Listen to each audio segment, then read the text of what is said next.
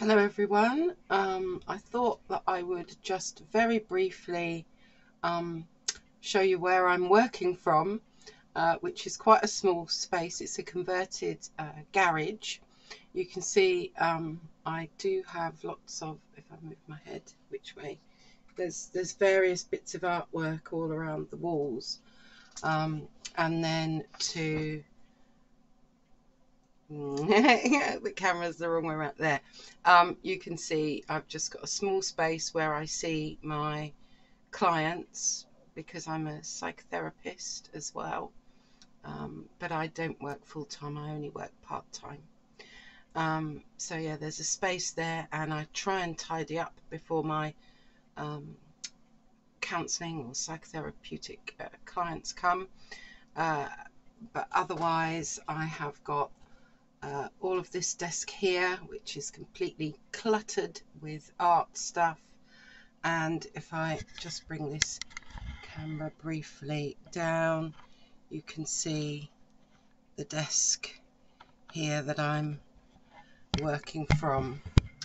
So yeah, just a brief introduction to where I'm working from, in case you thought I was working from some fantastic studio. I'm actually just making the best use that I can of a very small space that I have to quickly kind of tidy up a bit more when I have my counselling clients. So there we go. Anyways, on to today's video that I'm going to do with you, and share with you a couple of new things that I've got, and do a little bit of swatching as well. Okay, see you in a moment. Hello everyone. So today, I hope you enjoyed my little introduction. I just thought sometimes it's nice to put a face to the voice. But today I'm going to share with you my purchase that I got yesterday. And I got this from Amazon, and I will be putting the link below. It's the Painter's Color Diary. This is the 9x12, but you can in fact get an 8x6, and they, on the UK Amazon site, they came as a pack of 2, which is rather nice. So I've got the smaller ones coming because I thought that they might be good for if I'm trying to keep a track of some good colour palettes, some little themes that I have found work really well. Maybe a very small selection of 4 or 5 colours that make up a really nice palette. So this has got £140 cold pressed paper. There's 10 removable sheets, and it has glassine in between each one, and it's by HG Art Concepts. This bit just moves. Actually, just move my, or have a sip of my coffee. So you can actually take this off, because this is really the front cover, and you can see there's your glassine sheet. I've already swatched out the Daniel Smith tubes that I've decided to keep. I'm having a big clear out, so out of all of the Daniel Smith tubes that I had, these are the ones that I've decided, yes, I use them. The other ones I will be sorting out what to do with, but that's my Daniel Smith tubes. I've already got this page ready for us to swatch today with my golden core watercolour tubes. And what I've done with my core tubes is put them, just going to check that this is in, yeah, I've put them in this palette, which is a Paul Rubens palette, which is quite a big palette, and it is really for tube paints and to squeeze them out in.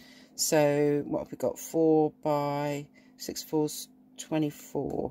So we've got 24 slots.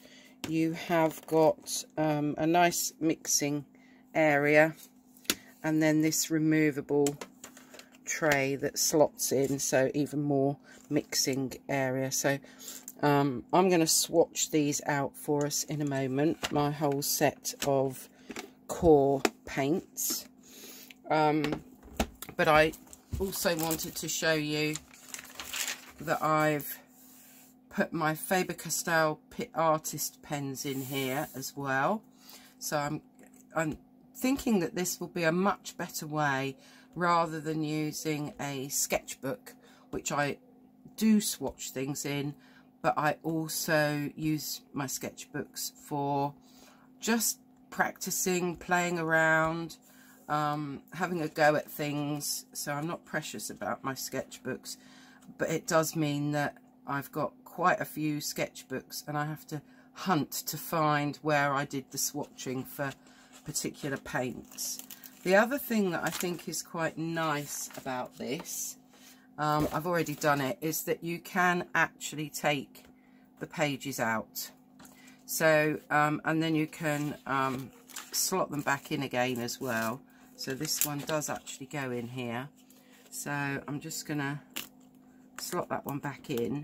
But it does mean that if you wanted to take just one sheet away with you, because you've decided that you're going to use a particular colour palette, then you could just take that one sheet with you. But I have a feeling that the little A5 one might be a bit better. Well, 8 by 6 inch one might be better for that. So I am going to do that swatching for you in a moment. Before we do that though, I'm just going to share with you a new palette that I've bought. And it's really because I did have some questions about the palette that I was using when I swatched out my Michael Kors, not Michael Kors, I've got Kors on the brain, my Michael Harding paints, this one here. And this one I bought from Irit Landgraf, from her website, and it's not available anymore. This insert here is what you might find on one of the metal paint palettes that you can buy, where you can either fit 28 whole pans, or you can fit a lot more half pans. I've just got a pen in a gold dot pen in the middle there, so that bit does actually come out, and you can fit your half pans, full pans there, and then you have got these slots for to squeeze tubes into. So I absolutely love this palette, but it's not available anymore. So Jackson's have an on plein air sale at the moment, and this was one of the items that I got from the on plein air sale. This is by Mijello, and it's their watercolour palette, and it does also have a clear, this is clear, not white plastic, but you've got a clear insert here. So you've got this as a mixing tray and this as a mixing tray. You've then got your slots to put your tube paints in, and I just thought that I would try. These are half pans and a full pan there, so you just get those loose from somewhere like Jackson's. And I just wanted to see, there's the bag of half pans, what happens if I push them in. At the moment I'm using blue tack, but you could use sticky dots maybe, because this is plastic. Could I add more paints in here and just use this for mixing, and would it still shut? And lo and behold, it does. So I think this could be a good alternative to my beloved palette that I can't buy any more of. So yes, I will be having a think about what I'm going to put in here as I keep sorting through my huge supply of watercolours and whittling them down to the ones that I really know I'm going to use. I might decide which set of paints go in here. So yes, maybe the Shinhan paints possibly. So just thought I would briefly share that with you as an idea on you know, adapting a palette maybe to what might work for you. So let's now get on with the swatching. Make sure I'm in view. Get to the right page, and because it's a ring binder you can turn it over quite nicely. Lovely. And then I'm going to go through these core paints. Which brush should I use? I think I'm going to use my go-to, which is my Van Gogh size 8. I need to get some water. Let's get my water jar ready and my cloth. One cloth. Okay, so we are now ready to swatch these out. Golden, by the way, and the core watercolour paints, I will just this is the little leaflet that comes when you buy any of the core paints. It does actually say they're a deep, rich, beautiful colour. They use an exclusive binder which gives colour greater intensity and clarity while retaining the best qualities of traditional watercolours. So they are renowned for being very bright, very vibrant, very clear, and a lot of the pigments are single pigments. So let's have a little look at what we've got then. We're starting off with Hansa Yellow Light, and the pigment is PY3.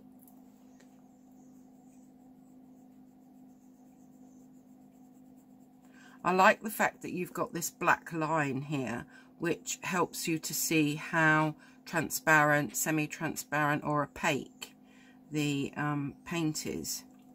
So there we have our Hansa Yellow Light. Should we go down? Let's go down. Now, this is benzimidazolium, anyway, something like that. What is it called? Benzimidazolium. I just call it benzo yellow. I mean, what a name. So let's go with that one next. And that is PY154.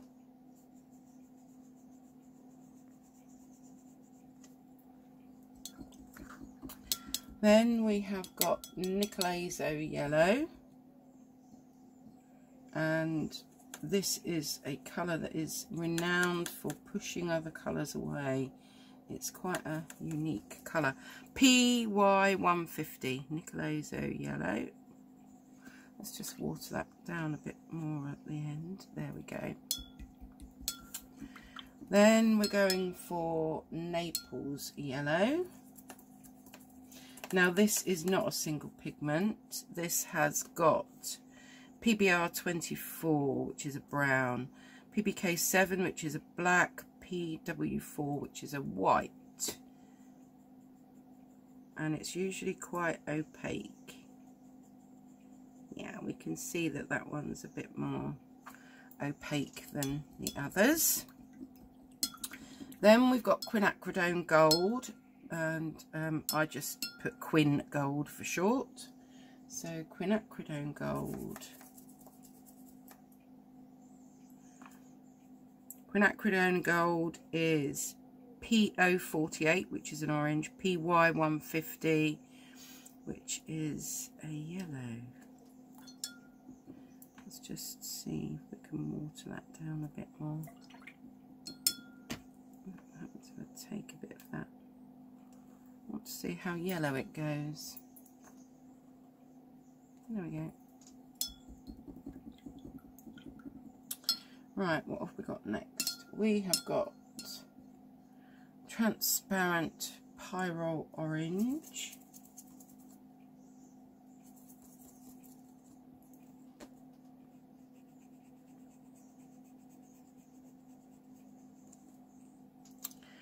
can see the ones that are very, you know, the Hansa Yellow Light is quite transparent. Actually, the Quin Gold isn't too bad. Oh, we've got a Quin Gold Deep coming up next, so let's do that one.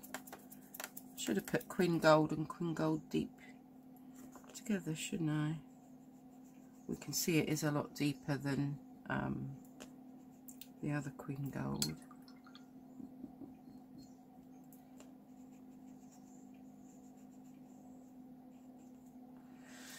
So Quin Gold Deep is PO48, whereas Quin Gold was PO48 plus P150. Okay, moving on to Burnt Sienna.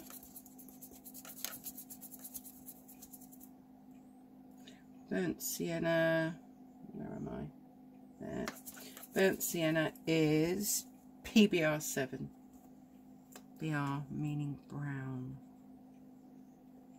Pigment brown 7. Okay, there's our Burnt Sienna.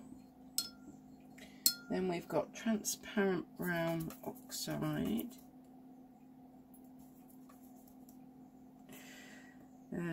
No, transparent brown it's just called here. Transparent brown. Oh, transparent brown oxide, that's right. PR101.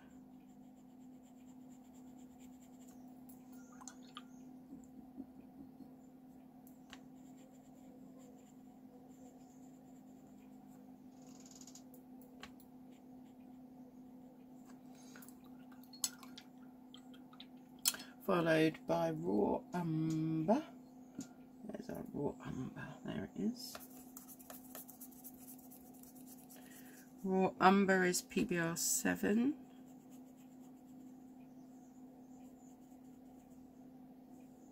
I would have to say that this is rather nice watercolour paper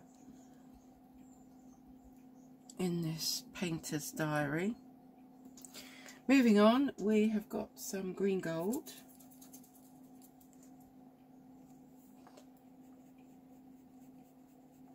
Green Gold is PY129. Pigment Yellow 129. Yellow Ochre. PY43.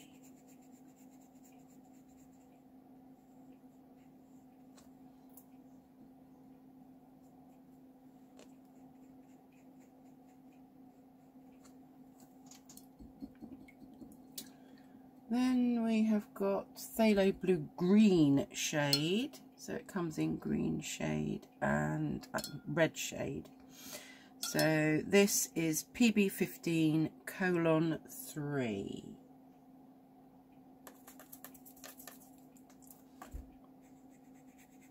Oh, you can see that's a phthalo.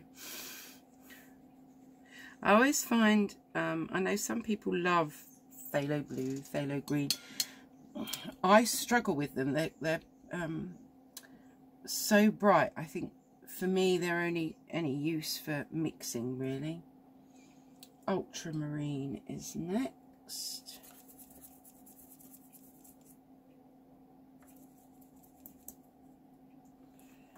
And that is PB29, which is the usual ultramarine.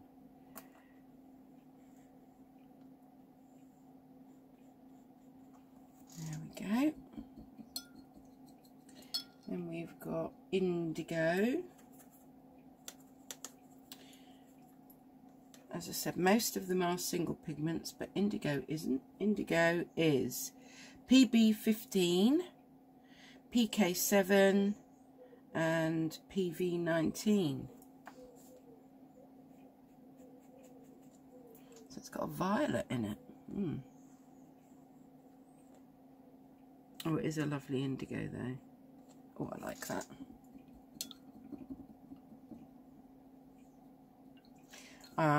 At the moment I love Nicolezo Yellow, that's standing out for me. Transparent Brown, Indigo, Green Gold, they're looking good. Right, Cobalt Teal is next. And I do like Cobalt Teal usually. Cobalt Teal is one of my favourites in the Michael Harding. Yeah, that's a nice cobalt teal. That colour is PG50. Then we've got Payne's Grey. Payne's Grey and Indigo. Love those two colours. So this is a mixture of PB15:13, PBK7 and PV19. Again, PV19. I should have to look that up. I wonder what that is. Oh, this is a nice Payne's Grey. It's got a real blue tinge to it. Then we have got Buff Titanium or Titan Buff. Same thing. So let's just grab some of that, which is PW6:1. And it's usually pretty opaque. Yeah, you can see how that's really covered that line up. The Payne's Grey has as well, but I think it might just be that I've done that quite dark. What do we have next? Viridian PG18.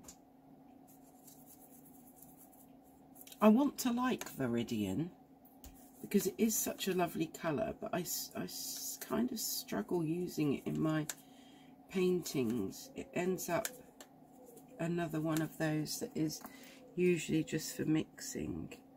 Although, saying that, this is a nice Viridian. Sometimes they can be very weak. PG18 for Viridian. Then we've got Sap Green. Sap Green is a convenience colour, so it's a mix of PG36, PR101 and PY150.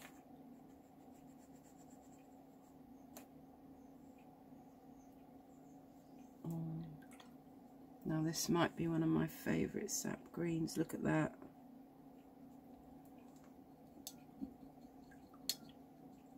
What's next? Diazazine Purple PY23. Where are you? There you are.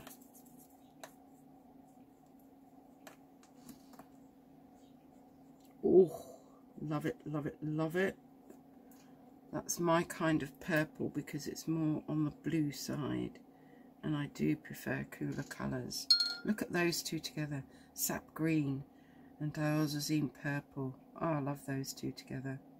And I like it with the Cobalt Teal as well. And the Viridian. Oh, I might have to play with some colour mixes. Right, Permanent Alizarin is next.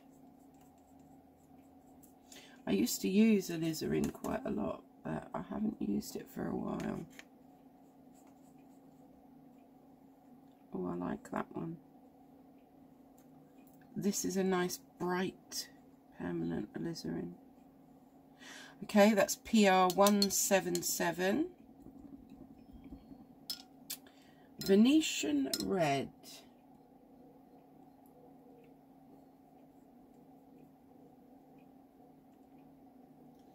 Let's have a look what you're like. This is PR101. Oh, okay.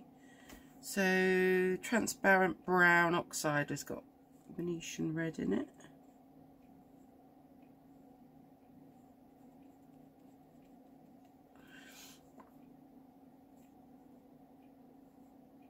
So is Sap Green. I knew I'd seen it somewhere else. There we go. Nearly there. We've got a couple left. We've got Pyrrole Red, the light one.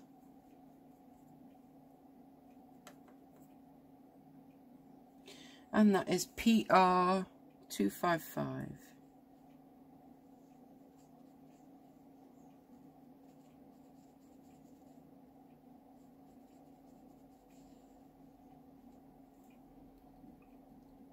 Pyrroles are usually quite transparent. Oh, that Venetian Red has definitely granulated. So has the Viridian.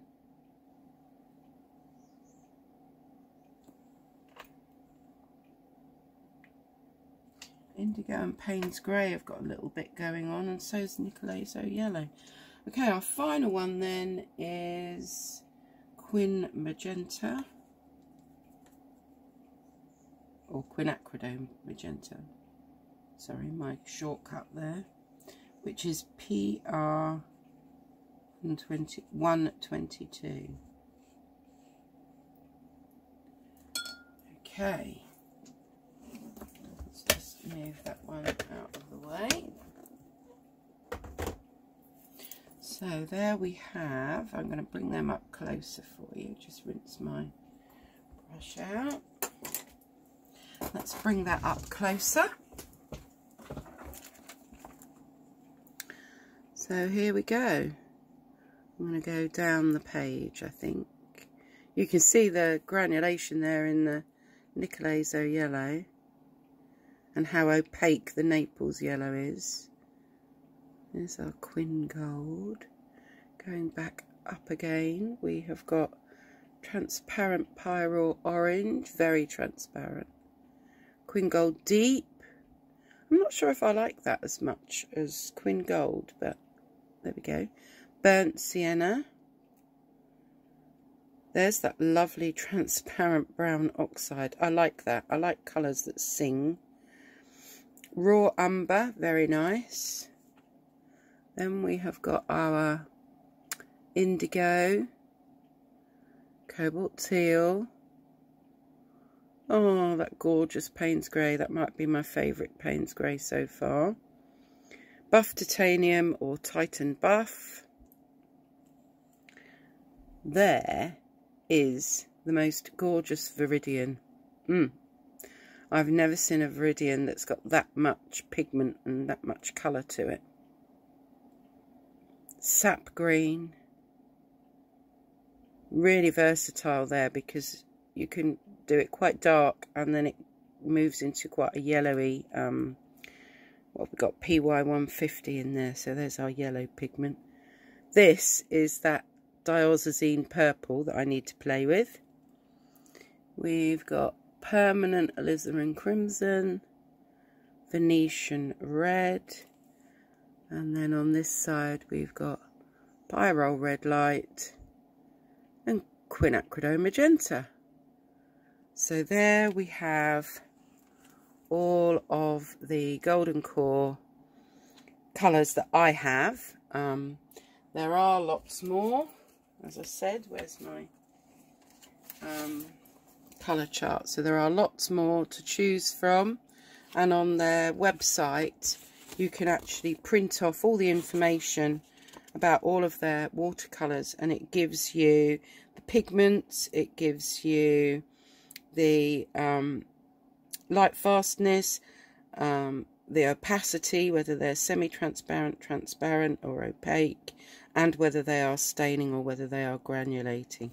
Oh, that's interesting. So is Mijello Yellow granulating then? Oh, I didn't know that.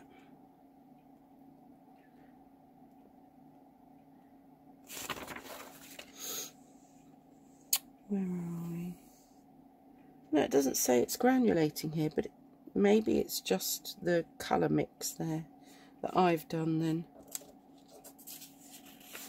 Where's Viridian? Yes, the Viridian is granulating, semi-transparent and semi-staining. That is a gorgeous Viridian. Anyway, I will put the link to QOR's website and this colour chart in case any of you are interested in that. In the links I will also put the link for Amazon for these, what are they called? Painter's Diary. Let's get it right. Painter's Color Diary, and also anything else that I can think of, really. Anyway, I do hope that you've enjoyed today's video, and I will hopefully see you again next time. Thank you so much for watching. All right, bye bye for now.